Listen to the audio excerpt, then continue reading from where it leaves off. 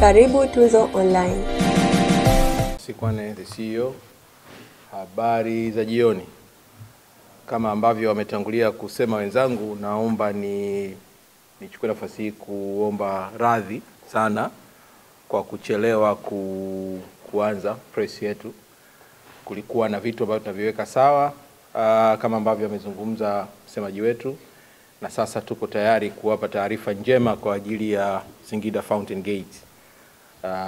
Nafahamu this is one of the big club of this country, na klabu kubwa inafanya mambo yake kwa ukubwa na kuhakikisha kwamba inakwenda kufanya vizuri. Katika siku 2-3 zilizopita nafikiri tulitoa taarifa rasmi kwamba aliyekuwa kocha wetu Hans, ambaye tumekuwa naye kwa muda mrefu, na kwa kweli alifanikisha sana timu yetu kuishia nafasi ya 4 katika msimu uliopita, aliomba kupumzika. Na sisi kwa kutambua mchango wake mkubwa na kujua kwamba ana majukumu makubwa ya kifamilia, na board ikaridhia maombi yake ya kutaka kupumzika, na hivyo tukamruhusu. Na kwa taarifa ni kwamba sasa hivi amerudi nyumbani Ghana. Nyumbani kwake ni Ghana, kwa amesharudi Ghana. Na baada ya rasmi kutangaza vile, sisi tukaingia kwenye mchakato wa kuhakikisha kwamba tunakwenda kuimarisha timu yetu.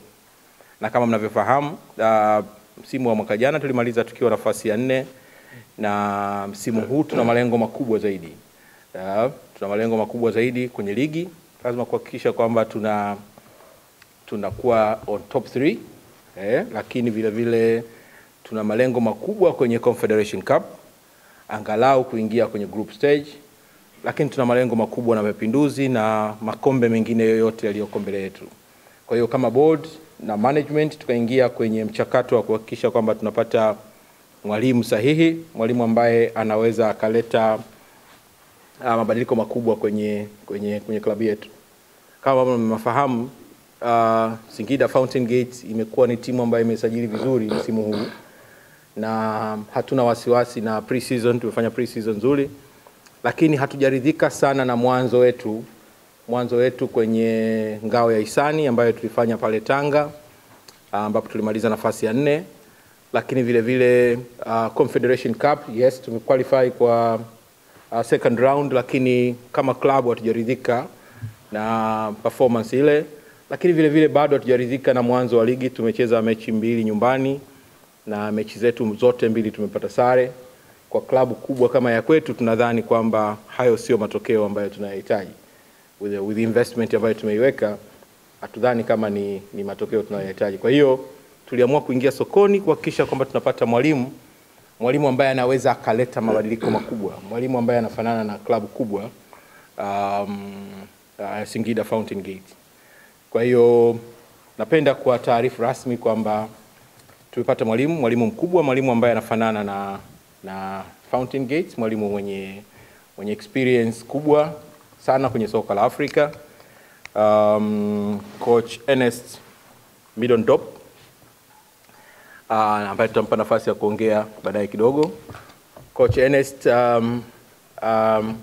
kwa asili yeye ni Mjerumani, is coming from Germany, lakini amekuwa Afrika kwa zaidi ya miaka 20 na miaka 18 akiwa kwenye ligi kuu ya South Africa. Amekuwa mwalimu wa Kaizer Chiefs kwa vipindi viwili tofauti, lakini vile vile amekuwa mwalimu wa Moroka Swallows kwa kipindi kirefu. Amefundisha Chipa United, Free States United. Hizi ni club kubwa zinacheza ligi kuu ya South Africa, na yeye amekuwepo pale kwa kipindi kirefu. Kwa hiyo anafahamu soka la Afrika.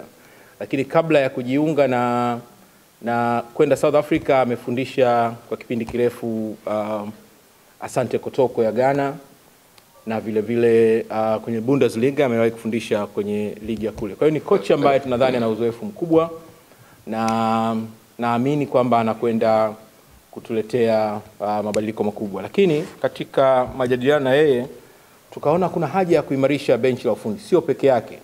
Kwa hiyo tukakubaliana kwamba aje na kocha msaidizi ambaye hayupo hapa lakini atatujoin soon, Atakuja siku ya Monday next week. Tutakuwa naye Tuesday next week. Kocha huyu kazi yake ya mwisho alikuwa ni kocha wa timu ya taifa la Lesotho, lakini amefundisha timu ya under 20 ya South Africa, amepeleka kwenye World Cup, lakini vile alikuwa kwenye Olympic na timu ya under 23. Anaitwa Sabo Senong. Kwa hiyo atamjoin coach mkuu na watakuwa naye kwenye timu, lakini pamoja naye tutakuwa na fitness coach, tambana na fitness coach, lakini vile vile na kocha wa magolikipa. Kwa hiyo timu ya watu 4 wana join kwenye timu yetu kuanzia early next week, na kama mnavyofahamu timu inajiandaa na mechi ya raundi ya pili dhidi ya Future ya Egypt tarehe 17. Mechi itakayochezwa Dar es Salaam, lakini baadaye tutakuwa na mechi, baadaye tutaenda Egypt. Kwa hiyo we have around 15 days za maandalizi ya kuhakikisha kwamba timu inaandaliwa vizuri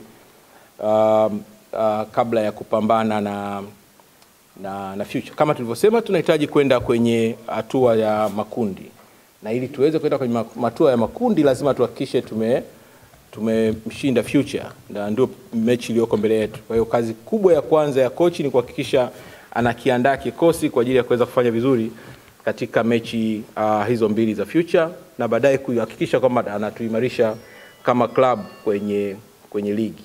Kwa hiyo taarifa kubwa ambayo tutaka kuambia ni kwamba tumekwenda kufanya mabadiliko makubwa kwenye benchi letu la ufundi kuhakikisha kwamba tunakwenda kuimarisha timu yetu na ili tupate matokeo ambayo tunahitaji. Na mwisho kabisa niseme tunaendelea kuwashukuru sana sponsors wetu ambao wanatupa nguvu na kutuwezesha kufanya haya yote makubwa. Bila hawa sponsors hatungeweza kufanya haya yote makubwa, na sponsors wetu wanategemea kutuona tunafanya vizuri. This is their pride. Tunashukuru sana SportPesa, tunashukuru sana Airtel, tunashukuru sana GSM kupitia product yao ya hair, tunashukuru sana Precision Hair. Kama ambavyo mnafahamu, jana tulikuwa Singida, lakini tumeweza kuwahi hapa kwa sababu ya support ya Precision Hair. Tunashukuru sana Azam kupitia product yao ya uhai. Tunashukuru Nasco Fuel ambao wamekuwa kutujazia mafuta wakati wote. Vunja Bay, Sanora, NBC Bank. Tunashukuru Nasco Fuel ambao wamekuwa kutujazia mafuta wakati wote. Vunja Bay, Sanora, NBC Bank na Fountain Gate Schools. Nawashukuruni sana.